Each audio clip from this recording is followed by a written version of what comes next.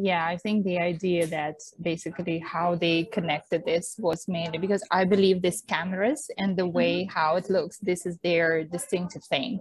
This is where they were trying to play this cute story just to pinpoint on their very different look of the cameras, I guess. Yeah, buy a phone that looks like a spider. Okay. That is okay, fine. That's the main impression they admit. That's good.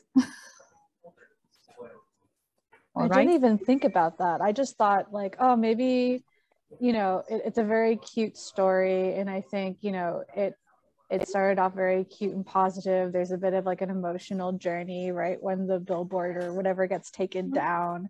But then it has like a nice happy ending because I guess the spider ends up with the phone in a way at the end, you know, because it's like right there. But I think the tagline at the end, you know, it could definitely be interpreted in a much broader sense,